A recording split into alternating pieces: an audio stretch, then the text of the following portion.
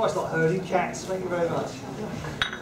Okay, our next speaker of three is Russel Bennet from Recruiter Hub, and I've seen Russell in action. He did some did the presentations for us in Manchester about a month ago, and it was fascinating. So I'm sure you're going to really enjoy this one. So over to you, Russell.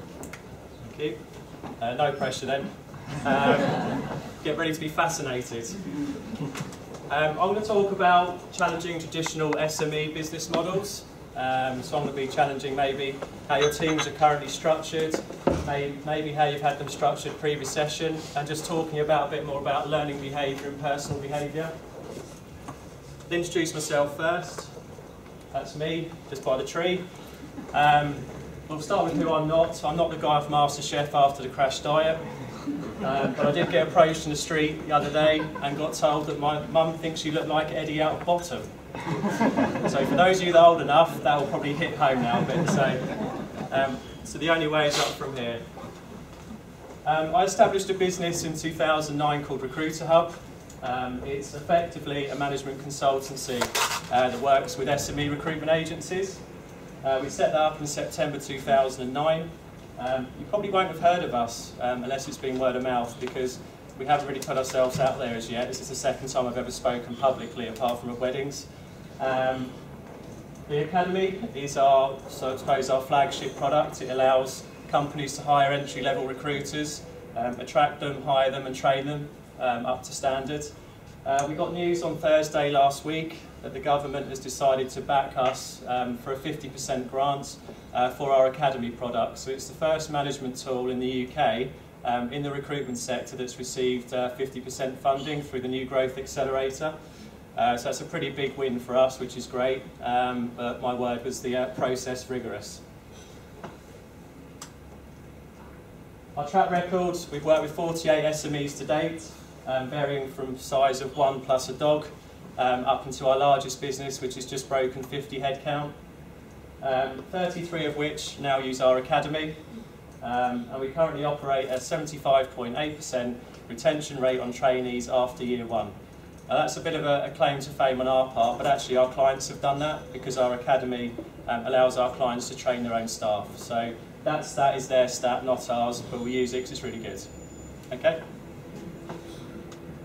The first thing I'd like to talk about, and you may have seen the film, has anyone seen Moneyball? It's a baseball film with Brad Pitt in it, ladies? Yes. Good, there you go, we're awake again. Bill James was a statistician in America, still is, and a keen American baseball writer. He applied science to the baseball industry and decided to start looking at the science and the formulation and the metrics around the performance of a baseball team to produce their end product, which was wins. I'm a keen reader of Bill James's work because I believe it's very applicable to the recruitment sector in the fact that teams win and islands don't. Personal capacity versus market demands. This is going to be quite controversial, but in my opinion, 360 is pretty much dead as a process. Whether you like that or not, this is why it's intriguing and fascinating, because generally I get a load of abuse at the end of this. But for me, personal capacity now and personal skill sets are key moving forward to build a successful recruitment company.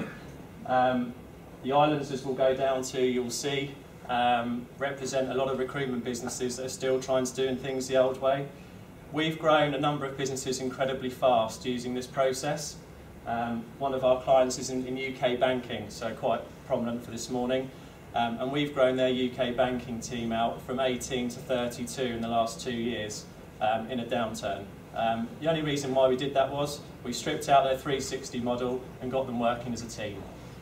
We also hire into these teams based on character, attitude and learning behaviour, and absolutely nothing to do with skill set. So just so you know, the traditional method of our hiring is very much around the function in which they're going to take on in the business and not the 360 role that they're trying to fill. So just to be clear on that. So can you just explain 360? Taking over the whole process, so I'm a social care recruiter and I do all the client aspects and all the candidate aspects, the account management, the new business and the attraction of the candidates and the delivery of those candidates. So the full job. Yeah. Islands one, a lot of businesses we see If you don't agree with this, just imagine being on holiday. It's coming up soon, I'm sure. A lot of businesses we go into, one recruits a Java developer, or a couple of people recruit Java developers 360. If you're in the IT market, if you find a permanent Java developer of either British or European descent, you're rubbing your hands with glee. However, it's a full-time job to find these people now. So the Java developer guy here, in this case, is an island. He has nothing else to do with the team in the office, and as a result, he will pass or fail by his own demise.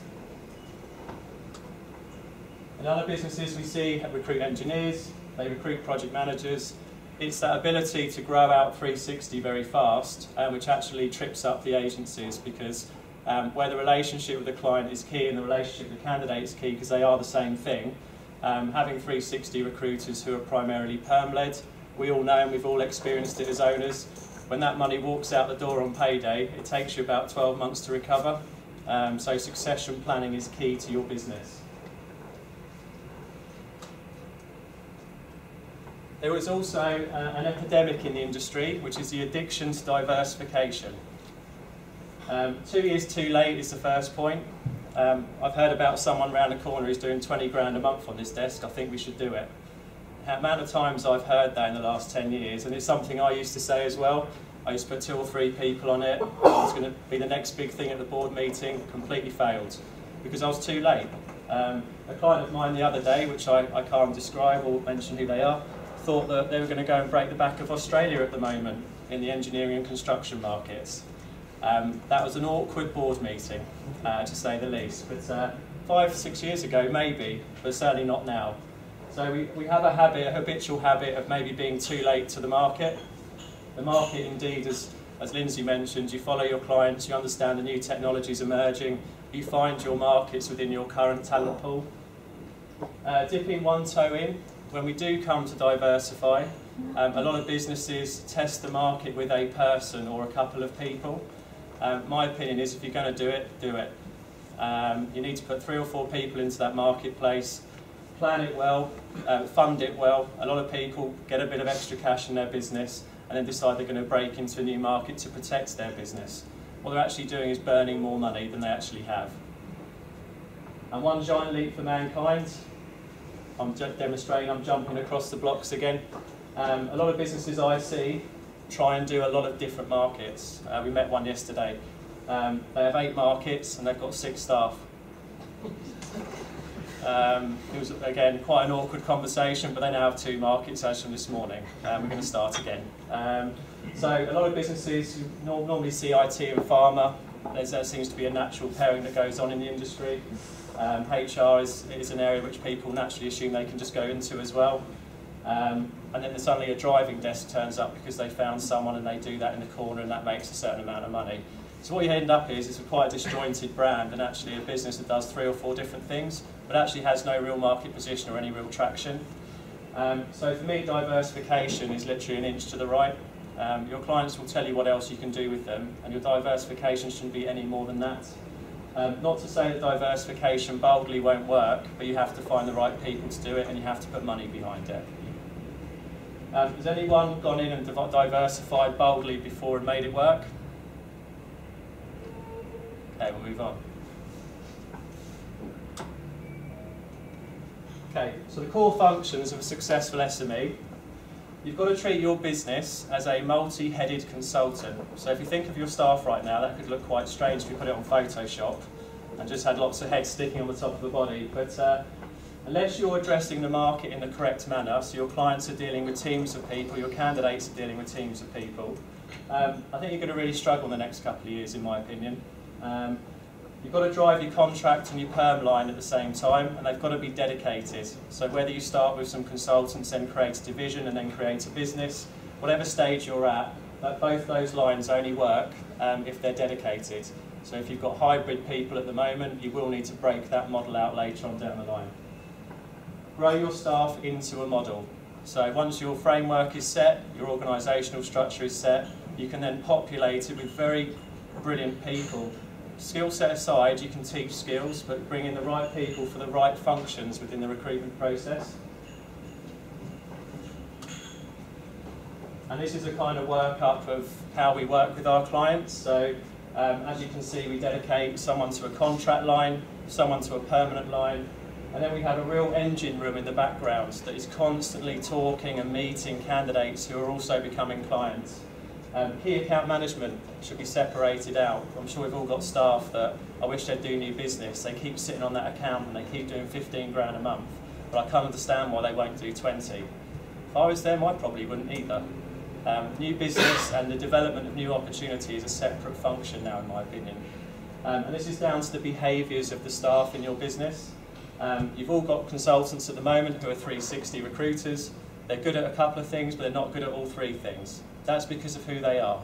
They might be great delivery consultants working in the candidate pool, generating leads, information, people. But when they go to pick up the new business phone, they start shaking, or they go and make 10 cups of coffee before they actually get going in the day. For me, if you know your learning behaviours, which are activism, reflection, theory and pragmatism, your new business people are normally quite high activists, and some of you in this room will be high activists.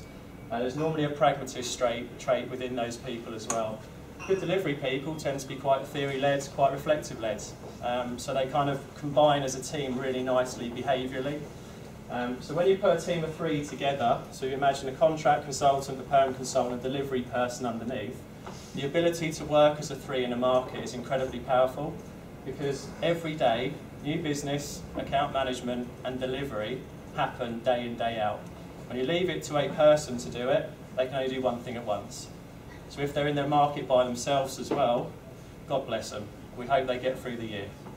Now, I'm not saying 360 is dead, but certainly in the newer generations coming through, the market pressure's now at such a point where it would be very difficult for someone to hit a desk running at 360 level.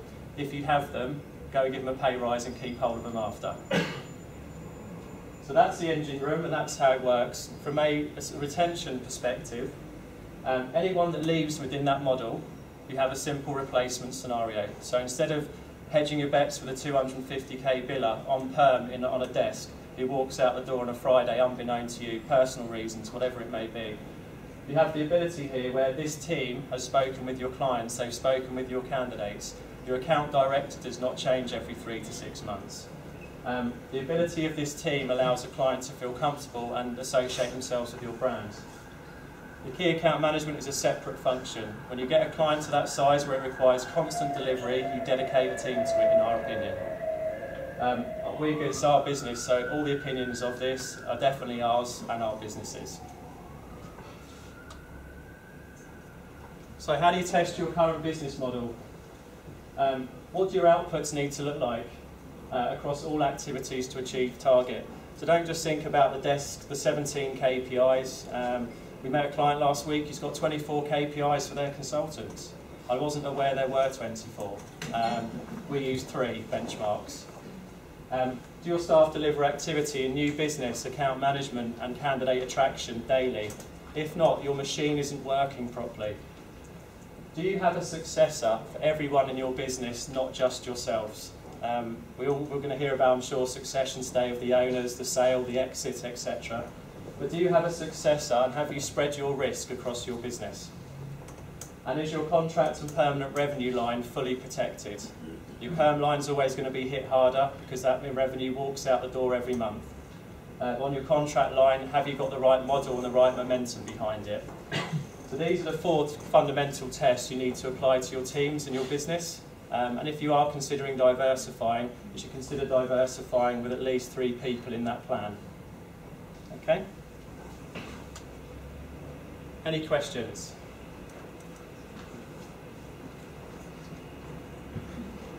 Hello? I'm curious about the separation out of account management and business development. Surely the people that are in and talking to the customers are the best people to explore opportunities in business development. Is that just because your experience has seen that those people are hunters or farmers and you can't blend the two?